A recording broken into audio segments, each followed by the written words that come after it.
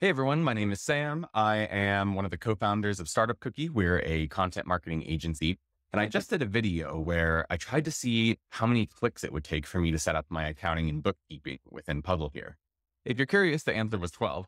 So you can go watch that video if you want. But now I want to explore what we actually have to work with here. So just going to kind of go through the dashboard and maybe a few other pages here and just kind of see what we have to work with. So at the top here, I've got today's cash. This is my current balance and reconciled daily. One thing I could note initially that I love is that they put all of the definitions in here. So I'm a business owner. I'm not an accountant. Obviously, I have an understanding of my own financials, but I don't get too bogged down in the nitty gritty of things. And I definitely don't want to be making any mistakes because I'm understanding a definition incorrectly. So I love that they just put everything here. And then this tab's made me chuckle. If anyone's scarred from the bank run last year, you can see how to get more protection here, which is a very, very fun feature. Get more coverage.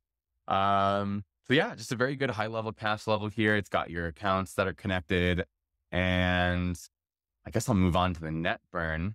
One thing I should mention too is that everything here is real time. So that's actually what made me get convinced to sign up for Puzzle. It's the fast onboarding is great, but what I really wanted was real-time financial data because we are working on cutting down our costs. And so I don't want to see what I was spending a month and a half or even up to like 2 months ago with some of the delay.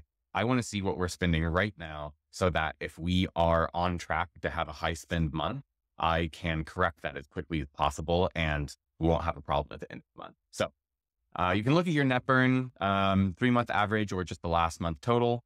Bank burn, operating income. Then I guess if you want to set up a custom hypothetical burn rate, you can. I'm not really going to mess around with that because I just care about our actual burn that we are working with right now. Okay, run rate. It's kind of a hard thing to say. So we are currently at 10 months, but I love the high level view. You just kind of see where you're at. They integrate with other runway tools and just give you all of your data right here so that you always know where you're at. What your default is. And of course you can export everything. So I'm not going to do that right now, of course, but whenever you need your data, it's available to you. And I like these templates. I do think I'm going to mess around with these because I could probably put in some work in just maturing our systems and workflows internally. So the forecasting, I honestly think that the data they have for me within the dashboard will be enough, but the budgeting model, I think that's one that I will probably go use. Okay, so let's now look at the net burn and cash balance chart here. I like this just because I like to see which way things are trending. And so that's what made us really want to work on our spending, is that we realized that we had some spending creep happening and we weren't necessarily increasing our output with it. It was just that we started collecting more tools, more contractors that we're using, and kind of crazy how that can happen without you noticing. So I really like the trends here of the spending, the revenue, knowing just what your net burn is and, kind of what direction you're going. So it helps you take out the outliers and really focus on the data that you need. Okay, so let's first start down here with the cash activity. They've got a couple of views here. You can just compact, get a summary or a super detailed view. That's just with them all expanded. So I'll probably just focus on the compact view here. You can, of course, change the date rate and, whether you want to look at a total, a month, a quarter, a year, whatever planning you're doing. But my favorite thing here is the spotlight. So here, this will help you focus on, as it says, the most important types of cash activity. What that means is that you can set the percentage and a dollar amount trigger. I love this because what I can do is now set these and then I can just come in and quickly see what's happening. If there's something drastically, good or bad happening, a big change is either going to be good or bad, but either way, I want to know about it and I want to know about it immediately. So again, this goes back to this real-time component. I just don't know how business owners are making decisions without real-time data. Like if you're looking at old information, there's just no way that you can steer the ship quickly. It's sort of like, I don't know, steering like a giant cruising ship versus a car. It just takes so much more to change direction. And by the time you change your direction, it might be too late. So those are some of the problems we are experiencing and why I'm super excited to give this kind of real-time data tool a whirl. So again, I'm not going to export anything. I think this looks like pretty much it in the dashboard tab. So let's look now to the monthly checklist, maybe. Okay.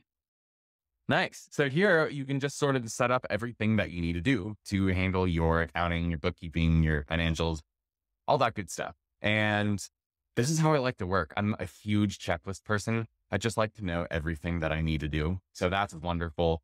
You can set it up however you need for your company.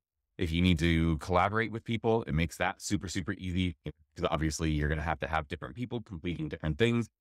But what I really love on this page is the important tax date. I always hate that feeling when it always seems to occur to you when you're like about to fall asleep or something. And you're like, oh my God, did I miss X deadline? And so it just tells you right there, the important ones that you need to know. If you need help for an upcoming deadline, doing your taxes, you can just tap someone in as you need, but you can just do it on your own until you need help. That's really, really nice. You don't have to commit one way or the other. It's a nice hybrid solution. And I haven't tried their chat, but it's nice that you can just chat with their team too if you have a question about how, something's working or something seems confusing. Okay, so then let's go check out the reports page. This is pretty basic. I'm not going to spend too much time here, but yeah, it looks like you can just export anything that you want. So whether someone on your team needs this, whether you're raising a round and you need this information to report for fundraising, it's all just right here and good to go. It's kind of nice. I'm not going to go through the accounting or the Ask an Accountant page. Maybe I'll explore that more when we get closer to the tax deadlines. But I do want to explore some of these financial exploration tabs. So transactions, this is the one that I'm really obsessing about right now, because like I said, we are trying to cut down on our spending. And so this lets me just see everything that's happening in our account, helps me flag things. You can, of course, see them by categories here. Spending, similar story on this one. We can see our actual vendor list along with our spending. So we didn't spend anything today yet. It's the first day of February.